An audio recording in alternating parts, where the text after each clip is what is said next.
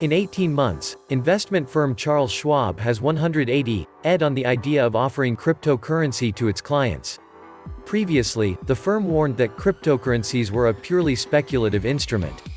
But now, based on client demand, it's ready to make a move. If the company decides to participate in the crypto market, we will be highly competitive, we will be disruptive, and we will be client-oriented. There's just one issue: the lack of regulatory clarity from the U.S. Securities and Exchange Commission, SEC. Aside from several high-profile lawsuits involving allegations of selling unregistered securities, there's also the lack of a legal definition to contend with. With newly appointed Chair Gary Gensler at the helm, can we now expect the SEC to get its act together? The past few months have seen a slew of big-name financial institutions greenlight cryptocurrency. BNY Mellon announced creating a new digital assets unit dedicated to building the first multi-asset custody and admin platform for both traditional and digital assets. The CEO of Asset Servicing and head of digital at BNY Mellon, Regelman, said growing client demand was a factor in the decision. Unlike Schwab, BNY Mellon is confident to press ahead despite the ambiguous regulatory situation. Growing client demand for digital assets, maturity of advanced solutions, and improving regulatory clarity present a tremendous opportunity for us to extend our current service offerings to this emerging field.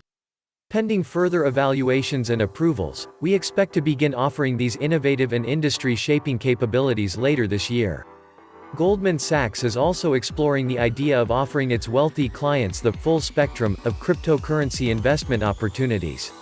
Mary Rich, the global head of digital assets, said this could include spot, derivatives, or via traditional investment vehicles. However, it seems as though Schwab is waiting for more concrete substantiation from the SEC before making its move.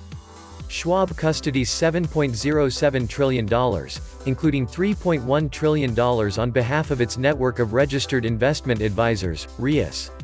Its latest reports show revenues up 80% to $4.7 billion, based on last year's Q1 of $2.6 billion. Charles Schwab CEO Walter Bettinger told analysts that client excitement over cryptocurrency is high. But he said without regulatory clarity, the company's approach is to watch and wait. Adding, if clarity comes, we should expect big moves from Schwab into cryptocurrency. We recognize well what's going on. We would like to see more regulatory clarity, and if and when that comes, you should expect Schwab to be a player in that space in the same way it has been in other investment opportunities across the spectrum. The SEC has never given firm guidelines on how it determines which cryptocurrencies are securities and which are not. As much as the Howey test is touted as the standard, critics argue the test is broad and outdated. With crypto-knowledgeable Gary Gensler having been appointed as SEC chair this month, the industry is looking to him for guidance.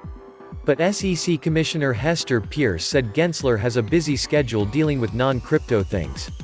Although she added he is likely sympathetic to calls for regulatory clarity.